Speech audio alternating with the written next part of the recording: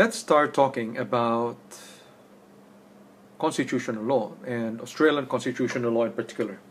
And to do that, what I'd like to do is to provide a framework for us to better understand Australian constitutional law. And to me, if you look at Australian constitutional law, you will recognize four key elements of Australian constitutional law.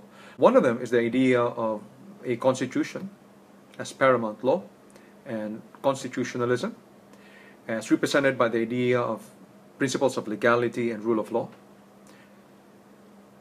There's also the element of a separation of powers. So a separation of powers between the executive, parliament, and judiciary, which leads to the issue of responsible government, representative government, and judicial and non-judicial powers, which we will discuss in greater detail throughout the course, but which I'll be speaking about in a short while as well. The third element is the issue of federalism or federal-state relations, and that's a question of what head of power, for example, is Parliament using in exercising its power to legislate in areas such as trade, commerce, and industrial relations, or issues of taxation, appropriation, and spending, and defense and external affairs, which to an extent will conflict with the right of states as well to exercise their own powers in those areas. So that's the issue of federalism. The issue of federalism, for example, is unique to countries such as Australia and India, in the sense that you have an issue of federalism, and also in the US, where you have federal and state relations. Because in other countries which are very unitary, such as New Zealand or, for example, the Philippines, you don't have a federalism or a commonwealth of states. So all power is wielded by a single unitary body. And that creates some complexity. If you talk about federalism, then that creates complexity, especially if you go back now to the history of Australia. And we will try to discuss that in a short while.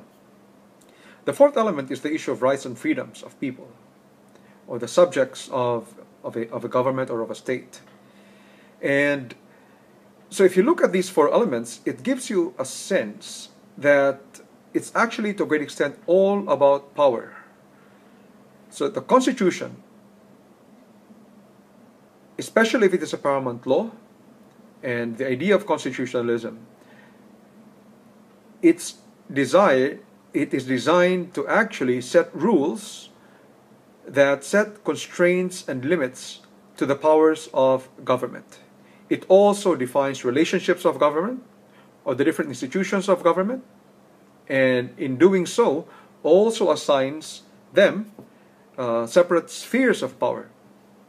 When you talk about, for example, federalism and the issue of federal-state relations, again, it's about powers of the state versus the federal government.